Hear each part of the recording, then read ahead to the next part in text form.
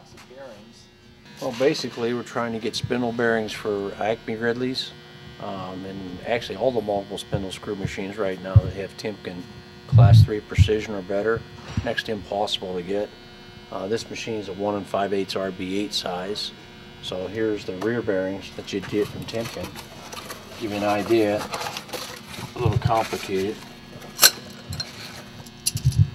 Got your cone on this bearing. You've got a double cup that the cone fits into,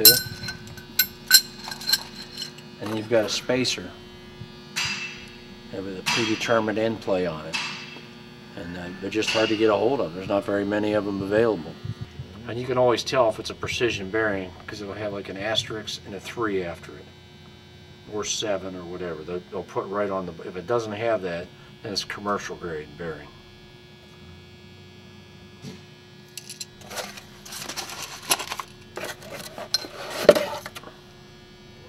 What's the difference between commercial grade and Class 3? The difference is the run out on the bearing. However, just because a bearing is in a box that says it's commercial, that doesn't mean that it's not a Class 3 bearing.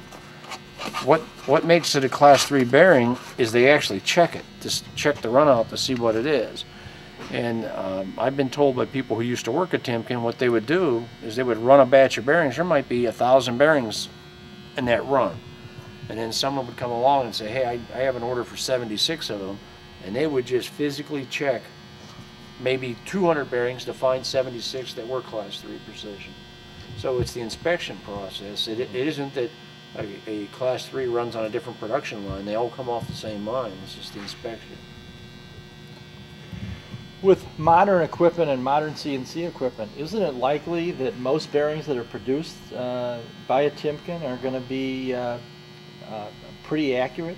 You would think so. You would think so. I mean, you know, they'd have internal grinders that are CNC controlled. You would hope so. Mm-hmm.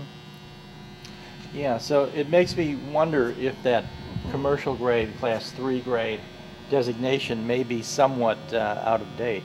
Yeah, I think at one time there was a big difference, but I'm not so sure. That's not to say I would throw commercial grades in without checking them. I'd definitely have them checked by someone that knew what they were doing. But yeah.